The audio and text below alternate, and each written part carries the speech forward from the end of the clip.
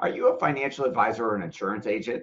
Have you had your live events, seminars, or workshops canceled due to COVID-19? You still need to get new prospects in the door, and with all the uncertainty in the market, now is a great time to be prospecting. The problem is so many of the leaders in our industry are saying, take that seminar in person and just turn it into a webinar online. I couldn't disagree more. You want to know why? Because I tried it.